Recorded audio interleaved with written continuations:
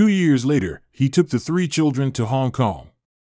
My father had some combination of legitimate business and hucksterism, Musk recalls. He left us in the hotel, which was pretty grungy, and just gave us $50 or something, and we didn't see him for 2 days. They watched samurai movies and cartoons on the hotel TV. Leaving Tosca behind, Elon and Kimball wandered the streets, going into electronic stores where they could play video games for free. Nowadays, someone would call the Child Protection Service if someone did what our dad did, Musk says, but for us back then it was a wondrous experience. A confederacy of cousins. After Elon and Kimball moved in with their father in suburban Pretoria, May moved to nearby Johannesburg so the family could be closer together. On Fridays, she would drive to Errol's house to pick up the boys. They would then go see their grandmother, the indomitable Winifred Haldeman, who cooked a chicken stew the kids hated so much that May would take them out for pizza afterward. Elon and Kimball usually spent the night at the house next door to their grandmother's, where May's sister Kay Rive and her 3 boys lived. The 5 cousins, Elon and Kimball Musk and Peter, Lyndon, and Russ Rive, became an adventurous and occasionally contentious bevy of bucks. May was more indulgent and less protective than her sister, so they would conspire with her when plotting an adventure. If we wanted to do something like go to a concert in Johannesburg, she would say to her sister, "I'm going to go take them to church camp this evening," says Kimball. Then she would drop us off and we would go do our mischief. Those trips could be dangerous. I remember once when the train stopped, there was an immense fight, and we watched a guy get stabbed through the head, says Peter Rive. We were hiding inside the car, then the doors closed, and we were like moving on. Sometimes a gang would board the train to hunt down rivals, rampaging through the cars shooting machine guns.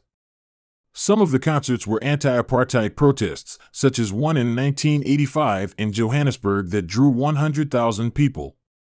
Often brawls would break out. We didn't try to hide from the violence, we became survivors of it, says Kimball. It taught us to not be afraid, but also to not do crazy things. Elon developed a reputation for being the most fearless. When the cousins went to a movie and people were making noise, he would be the one to go over and tell them to be quiet, even if they were much bigger. It's a big theme for him to never have his decisions guided by fear, Peter recalls. That was definitely present even when he was a child. He was also the most competitive of the cousins. One time when they were riding their bicycles from Pretoria to Johannesburg, Elon was way out in front, pedaling fast. So the others pulled over and hitched a ride in a pickup truck. When Elon rejoined them, he was so angry that he started hitting them. It was a race, he said, and they had cheated. Such fights were common. Often they would happen in public, the boys oblivious to their surroundings. One of the many that Elon and Kimball had was at a country fair.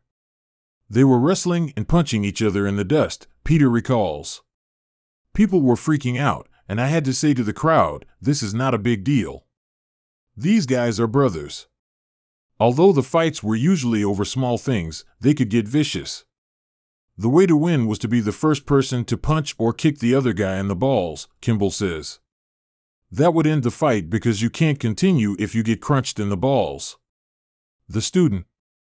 Musk was a good student, but not a superstar. When he was 9 and 10, he got A's in English and math. He is quick to grasp new mathematical concepts, his teacher noted. But there was a constant refrain in the report card comments: he works extremely slowly either because he dreams or is doing what he should not. He seldom finishes anything. Next year he must concentrate on his work and not daydream during class. His compositions show a lively imagination, but he doesn't always finish in time. His average grade before he got to high school was 83 out of 100.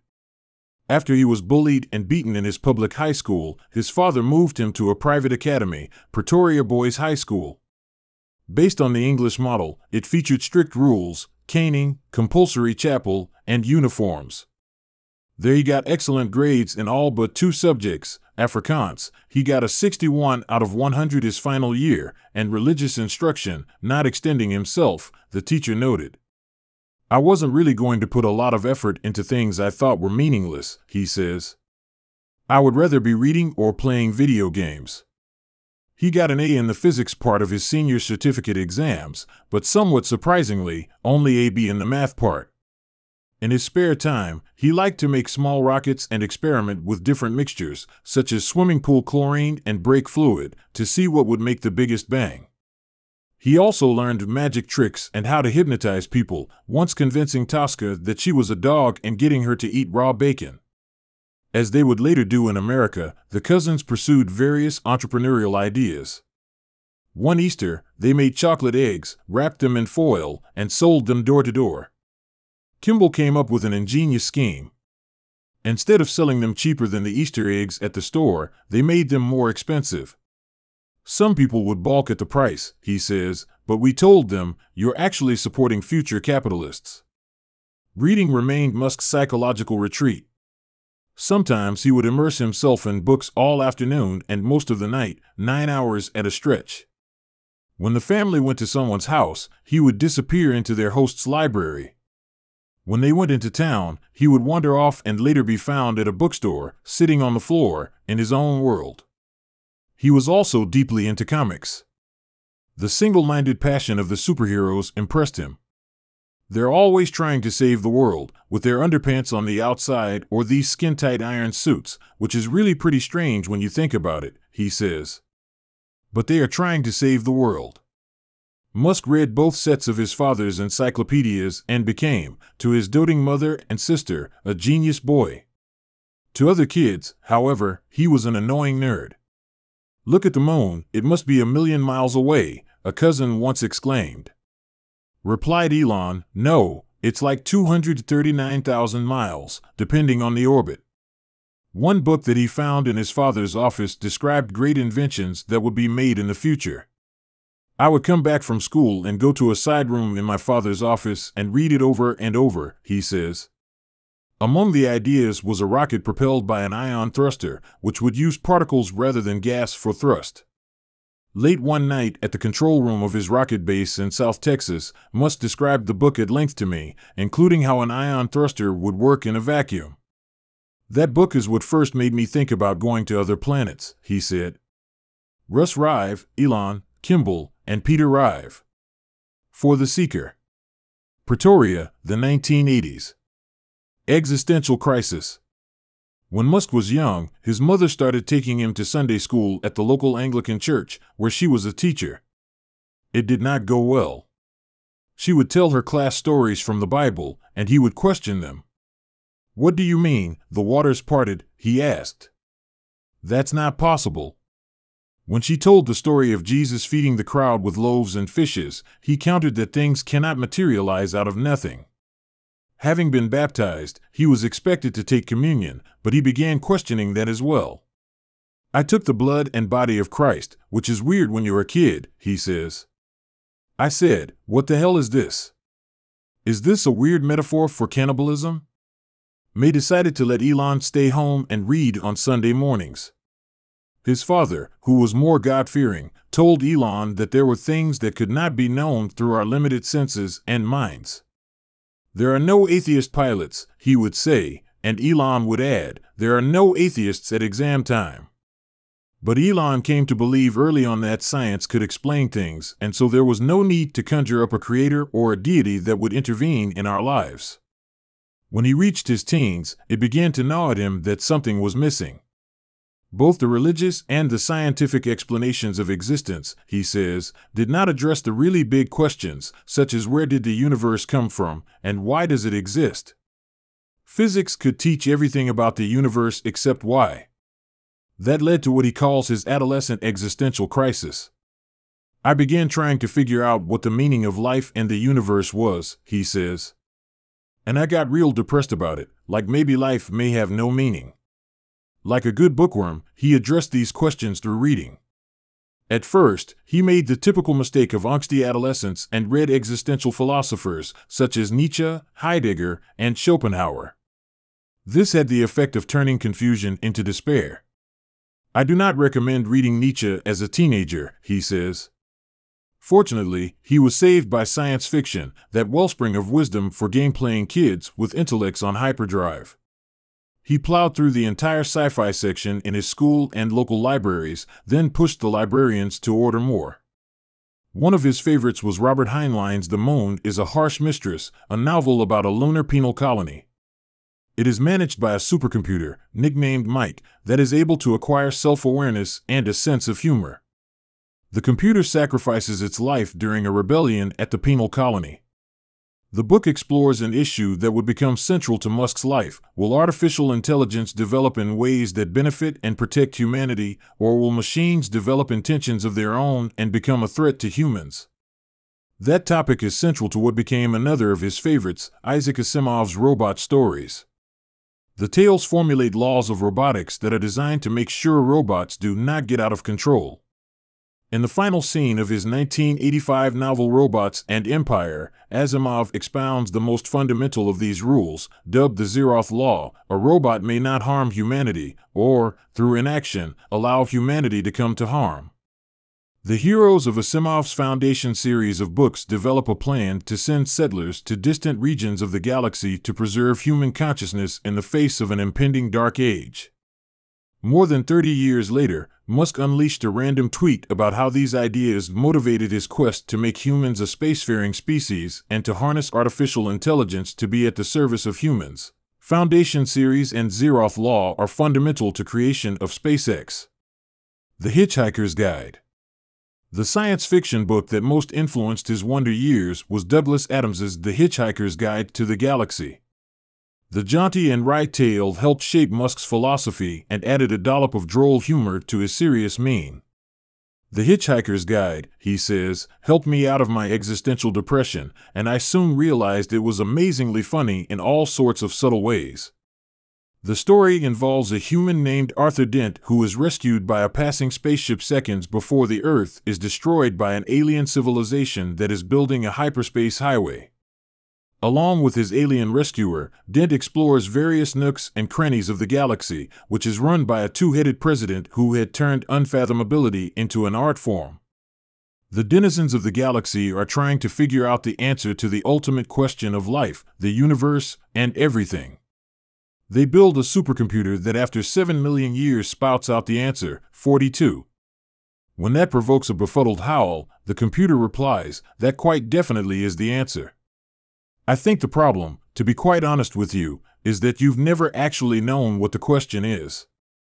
That lesson stuck with Musk. I took from the book that we need to extend the scope of consciousness so that we are better able to ask the questions about the answer, which is the universe, he says.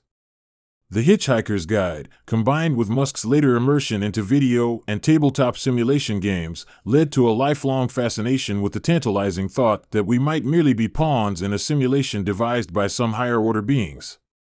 As Douglas Adams writes, there is a theory which states that if ever anyone discovers exactly what the universe is for and why it is here, it will instantly disappear and be replaced by something even more bizarre and inexplicable. There is another theory which states that this has already happened. Blaster. In the late 1970s, the role-playing game Dungeons & Dragons became a popular obsession among the global tribe of geeks. Elon, Kimball, and their Rive cousins immersed themselves in the game, which involves sitting around a table and, guided by character sheets and the roll of dice, embarking on fantasy adventures. One of the players serves as the dungeon master, refereeing the action. Elon usually played the dungeon master and, surprisingly, did it with gentleness. Even as a kid, Elon had a whole bunch of different demeanors and moods, says his cousin Peter Rive. As a dungeon master, he was incredibly patient, which is not, in my experience, always his default personality, if you know what I mean. It happens sometimes, and it's so beautiful when it does. Instead of pressuring his brother and cousins, he would turn very analytical to describe the options they had in each situation. Together they entered a tournament in Johannesburg, at which they were the youngest players. The tournament's dungeon master assigned their mission: you have to save this woman by figuring out who in the game is the bad guy and killing him. Elon looked at the dungeon master and said, "I think you're the bad guy." And so they killed him. Elon was right, and the game, which was supposed to last a few hours, was over. The organizers accused them of somehow cheating and at first tried to deny them the prize. But Musk prevailed. "These guys were idiots," he says. "It was so obvious." Musk saw his first computer around the time he turned 11. He was in a shopping mall in Johannesburg, and he stood there for minutes just staring at it. "I had read computer magazines," he says, "but I had never actually seen a computer before." As with the motorcycle, he hounded his father to get him one. Errol was bizarrely averse to computers, claiming they were good only for time-wasting games, not engineering. So Elon saved his money from odd jobs and bought a Commodore VIC-20, one of the earliest personal computers. It could play games such as Galaxian and Alpha Blaster, in which a player attempts to protect Earth from alien invaders. The computer came with a course in how to program in BASIC that involved 60 hours of lessons.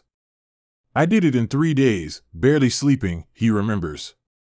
A few months later, he tore out an ad for a conference on personal computers at a university and told his father he wanted to attend. Again, his father balked. It was an expensive seminar, about $400, and not meant for children. Elon replied that it was essential and just stood next to his father staring. Over the next few days, Elon would pull the ad out of his pocket and renew his demand.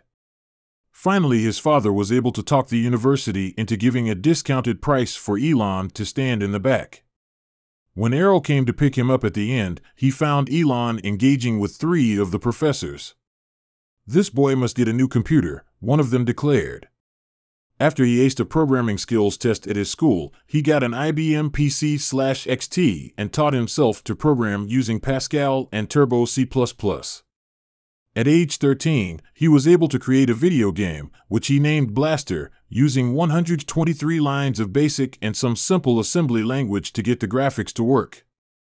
He submitted it to PC and Office Technology magazine, and it appeared in the December 1984 issue with a short introduction explaining, "In this game, you have to destroy an alien space freighter, which is carrying deadly hydrogen bombs and status beam machines." Although it's unclear what a status beam machine is, the concept sounds cool. The magazine paid him $500, and he proceeded to sell it 2 other games, one like Donkey Kong and the other simulating roulette and blackjack. Thus began a lifelong addiction to video games. If you're playing with Elon, you play pretty much nonstop until finally you have to eat, Peter Rive says.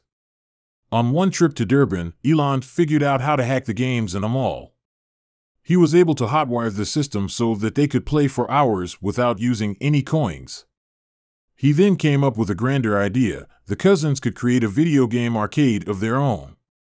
"We knew exactly which games were the most popular, so it seemed like a sure thing," Elon says.